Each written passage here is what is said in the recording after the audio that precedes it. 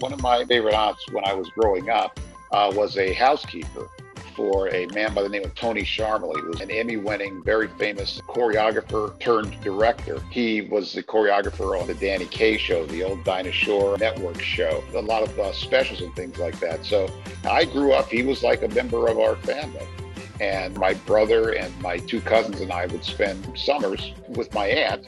Often we would arrive at the house, get out of my aunt's car, get in the car with him and go to wherever he was working at CBS or at NBC or one of the other studios. And so I spent time around there, and I thought, well, this is pretty cool. This is something that I'd like to, when I grow up, this is what I want to do.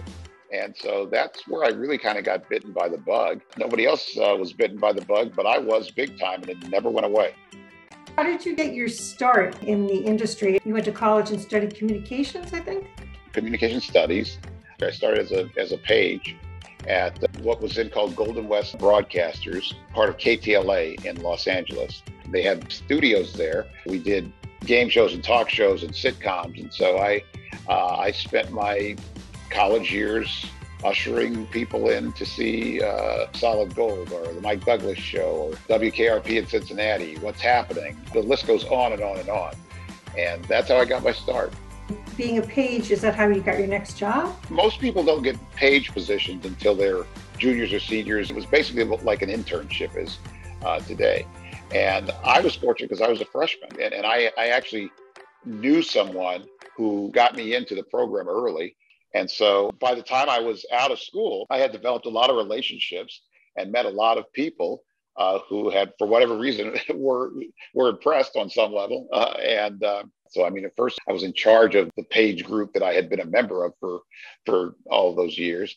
I went from doing that to becoming an assistant unit manager, making sure that the clients have a good experience there, dealing with their crew issues and their studio issues and its scheduling and things of that nature. Started to learn the ropes that way. And then after about a year after I graduated from college, I moved across the street to what was then Metro Media Square. I think all of the family had moved there. Three's Company was shot there. Give Me a Break. Star Search was shooting there, incidentally directed by Tony Sharmley, my aunt's boss, and eventually became a unit manager. And then I was hired to be executive in charge of production on a syndicated show called Our Magazine, hosted by Gary Collins, produced by Group W Productions. And I was executive in charge of production there. I think I was 25 or 26, which was pretty young to be doing that. Our Magazine had started at KTLA, which was across the street where I worked before. And then it later moved to Metro Media. And Marty Berman, who was the executive producer, said, there's a kid who used to work across the street who was a page. And can you get him to be like a page on our show? He was talking about me. And they said to him, that kid, yes, he does work here, but he's going to be the unit manager on your show. So I was reunited with Marty and my other friends from Our Magazine and Group W, and I became executive in charge of production there. And I did that for about 2.5 years. And then Marty Berman, who was from New York and was an old friend of Geraldo Rivera's, decided that he was going to move back to New York to become executive producer on the Geraldo Show. And he said to me, there's nothing here. There's no structure. There's no system. There's nothing. You need to come and join me in New York. And I said, not really. I'm from California. I have a new car. I got a girlfriend. I like my life here. I don't really want to leave. And plus, I don't think I'd like New York. I think I'd hate it. And he goes, I understand that, but you need to listen to me. This will be good for you. You need to listen to me here and not be a schmuck. Those were his exact words. And you need to do this.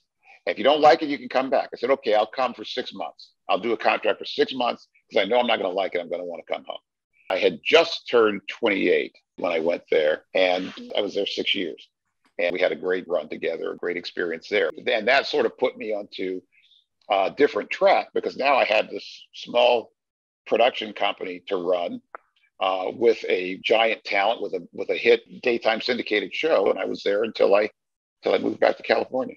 I took a job with Genesis Entertainment. It wasn't one of the top tier companies, but they were giving me an opportunity to head program development and production, which I thought was cool because I had production. I thought down cold. I mean, I knew how to do that, but I always wanted to be in the programming game on the creative side of things.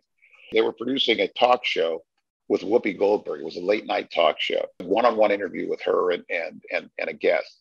And so I thought, so that was great because I got to meet her and she was cool. I mean, really, I liked her a lot. And we got to the point where we put the Whoopi show on the air, and it wasn't really performing that well. What I had done didn't pan out to be everything that I had wanted it to be. And at the same time, Geraldo was relentless in haranguing me for having left and telling me, the place isn't the same. You left me high and dry. You stabbed me in the back. You need to come back here and help us, right this ship. That combined with the fact that my now wife, then fiance, wasn't loving it in LA, made me go, all right, well, I'm not getting everything that I want here. She's not happy. May as well go back. So I was out here 6 months and then went back to New York. And by then we were also doing Now It Can Be Told, but that was fading.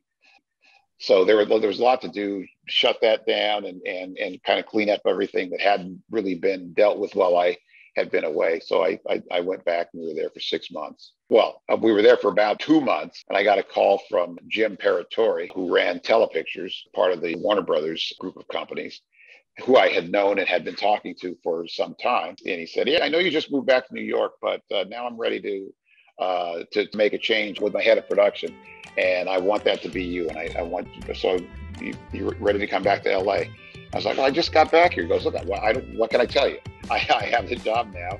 Do you want it or do you not? Because if you want it, it's yours.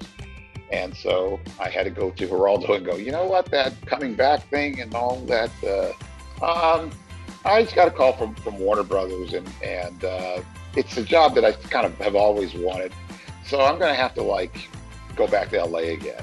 And he was furious, but he understood. And that's when I came to Warner Brothers, and I've been here ever since.